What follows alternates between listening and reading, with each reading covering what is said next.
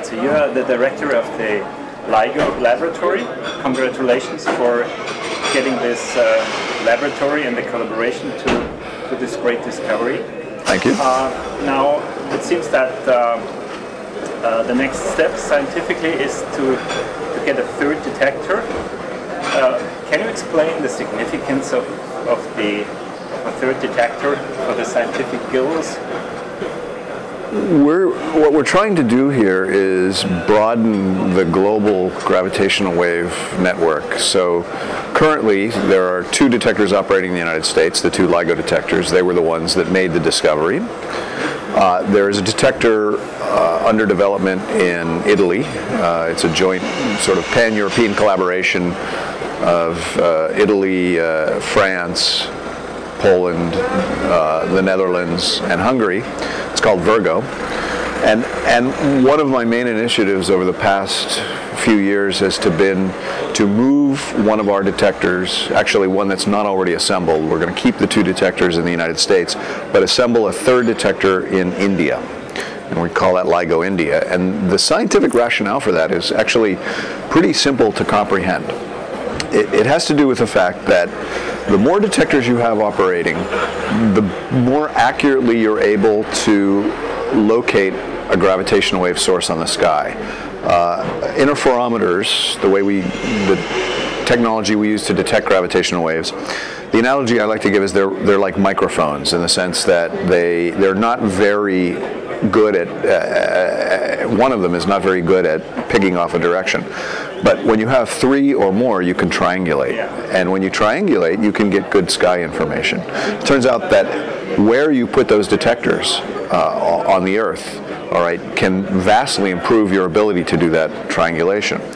And so India turns out with the 2 LIGO and the Virgo detectors, and there's also a detector under construction in Japan called Kagra. Those detectors give you very, very good coverage of the entire sky. And why is that important? Why do we want to localize sources? One of the... Go ahead. I mean, that's perfectly reasonable that you're able to spot if you... But I also think that it should enhance your sensitivity in the sense that, I mean, if you have a signal, a low signal to noise ratio, which might fall below threshold, but if you observe the same signal with the appropriate time delay at the 3rd or even 4th detector, it will enhance dramatically your statistical significance. So one should expect much more events. It's not dramatic. It enhances, it improves the signal to noise by the square root of the number of detectors. So if we have 5 detectors, all right, our signal to noise is improved by the square root of that, 2.25. So there is a big boost there. It's important to realize that not all the detectors are always operating all the time. So for example, with LIGO, we ran for a total of about 4.5 months in our first observing run.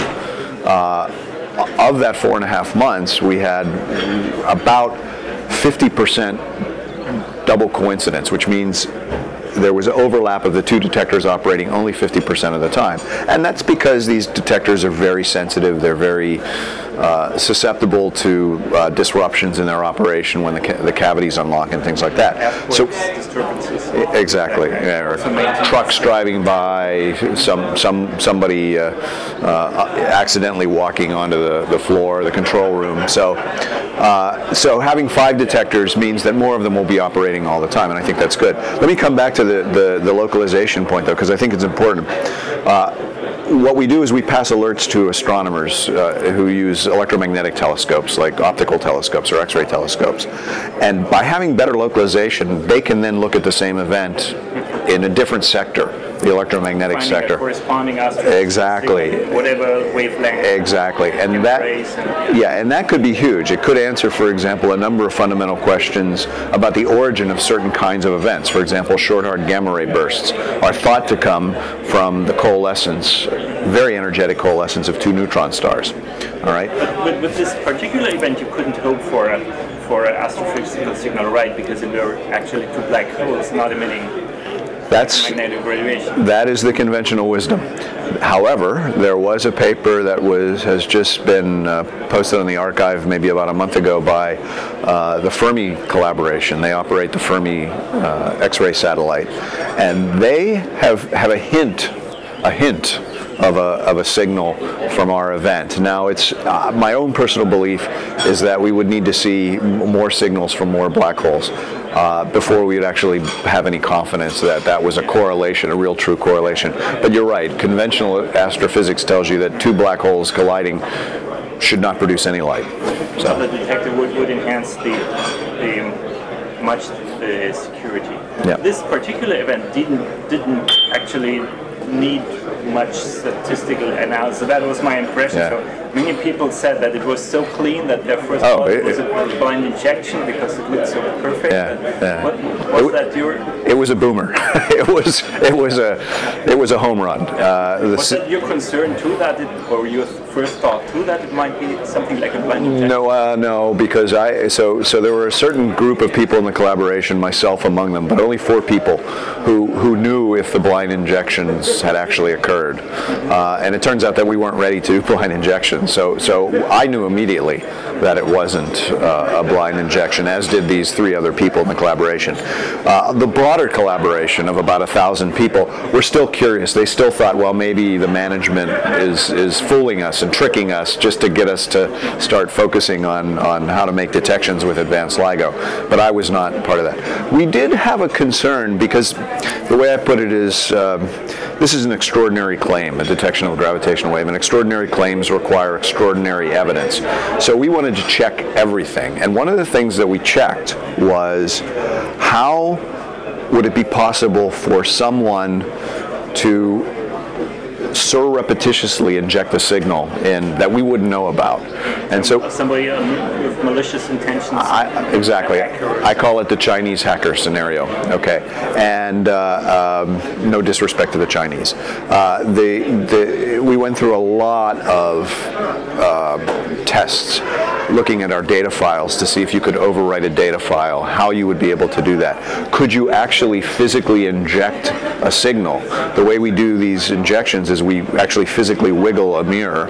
All right, so somebody could conceivably plug, a waveform generator into the right port and wiggle the mirror. So we looked at all that, and we came to the conclusion that, yeah, actually, if you had the right group of people, it might be possible to do it, but you need 4 or 5 people because you need to do it at both sites. There has to be signing coordination. And the only people in the world with the capability of doing it are the people that built the detector, and they didn't do it. So we ruled that out. So we were pretty convinced that it wasn't... So how should I imagine? Could it be something like just a simple sound generator transmitting impact noise on the optical components?